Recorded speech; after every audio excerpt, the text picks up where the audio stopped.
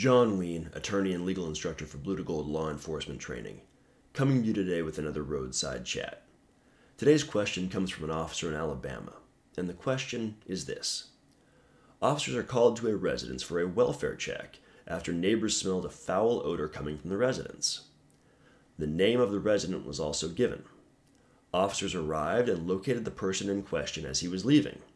He was asked about the odor and stated he did not smell anything and seemed to want to leave and eventually did leave. Officers walked around the residence once the person left and did in fact smell a foul odor. Since the person in question was alive and well, could officers still have entered the residence just to make a protective sweep for a body, animal, or other source of the smell? Interesting question. Now, basically, because we're going to be talking about entering a residence, and it sounds like officers already entered the curtilage, right? That area immediately surrounding the residence that is so closely related to the home that a court is going to say it's associated with those intimate activities of domestic life.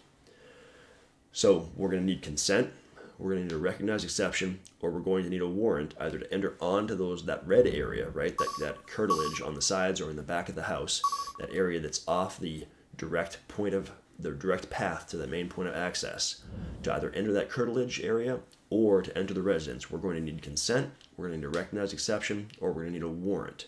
We don't have consent, we don't have a warrant. So the question is, do we have a recognized exception? Well, it's not going to be community caretaking, because 2021 case Caniglia versus Strom said that community caretaking does not apply to residences. So it's going to have to be the emergency aid exception if it's anything, right? And the emergency aid exception, Brigham City versus Stuart, Michigan versus Fisher, both of those are United States Supreme Court cases. They say that an officer has an objectively reasonable belief that an emergency demands immediate assistance in order to protect or preserve life or to prevent serious injury, then officers are justified in entering those constitutionally protected areas. Based on the facts as you are providing, I don't believe that there is an objectively reasonable belief to believe immediate assistance is necessary, right? You are reporting a foul odor. Do you as a law enforcement officer, can you tell me definitively that that's the smell of a dead body or not? I would say that you can't, because you are only referring to a foul odor. In addition, the officers, as they report it, said they did not smell the foul odor until they walked around the residence. And so, if you're implicating the Fourth Amendment, you have to have that basis before you conduct that search, right? That entry into a constitutionally protected area. I think in this case, your best bet would be to contact the neighbors, advise if they know anyone else who lives inside the residence, gain what information you can from them, see if you can smell the foul odor coming from their house, and then, based on him saying he did not smell anything and his nervous behavior, articulate how that's suspicious and apply for a search warrant. I think that's your best course of action.